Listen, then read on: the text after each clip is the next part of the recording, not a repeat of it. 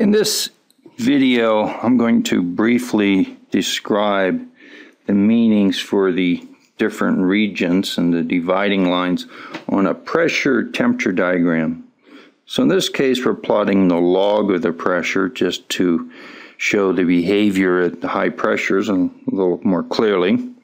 A couple things that are important to keep in mind. When we look at this diagram, this is not a diagram that is holding something like volume constant, but instead this is a projection of a three-dimensional pressure, volume, temperature diagram.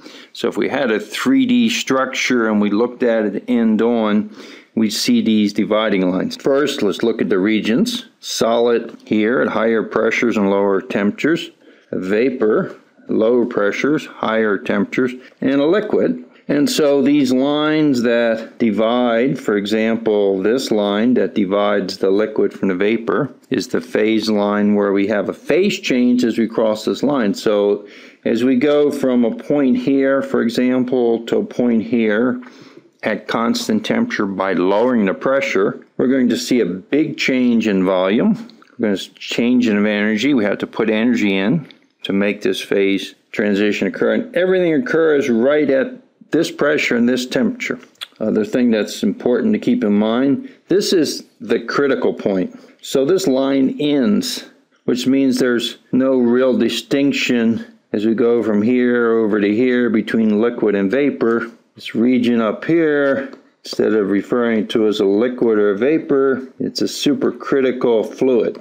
However, in contrast, the line that divides the solid and the liquid, and this line is the same thing. If we were at high pressure and at constant temperature, we lowered the pressure, for this material we go from a solid to a liquid. The transition would happen at one pressure for this temperature. But this line doesn't end. It continues. And in real systems, there may be other branches from this because there are different solid phases as we go to higher pressures, but we're just looking at one solid phase here.